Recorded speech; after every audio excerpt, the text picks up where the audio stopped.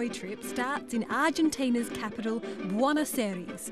With its European culture, it's known as the Paris of the South. It's so vibrant, buzzy, cosmopolitan. And being the birthplace of the tango, you can feel the passion in the air. A quick flight south and we're in trekker's paradise, the Great Patagonia, the southernmost tip of South America, taking in both Argentina and Chile.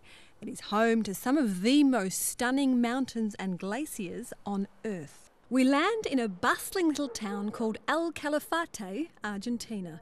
Everything you need is here, from souvenir shops to my favourite, lots and lots of homemade chocolate shops. So be sure to drop in and try some. Una, menta.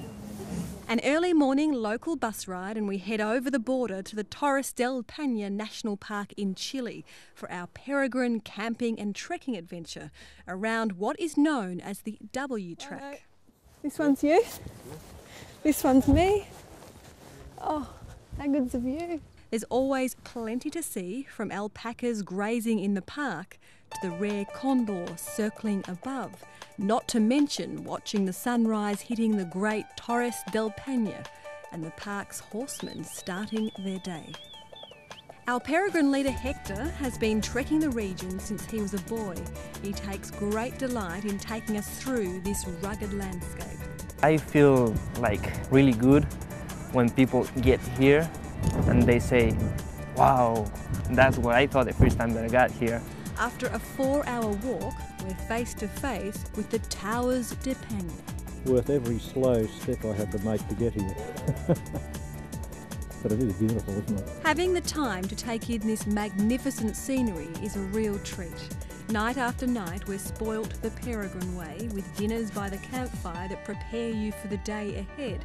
Trekking along, you can build up quite a thirst and you can fill up your drink bottle just about anywhere. That's amazing. We trek through the beautiful French Valley, past the brilliant turquoise lakes and waterfalls. We end up at the stunning Grey Glacier. What better way to end this section of our journey than with a little drink and a boat ride to take us right up to its overwhelming face that is always on the move.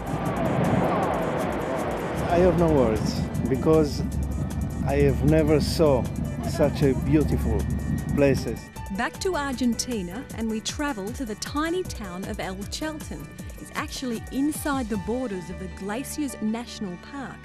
No camping this time, we base ourselves in the Hosteria Los Nieres, perfect place for a rest and a chat with fellow trekkers.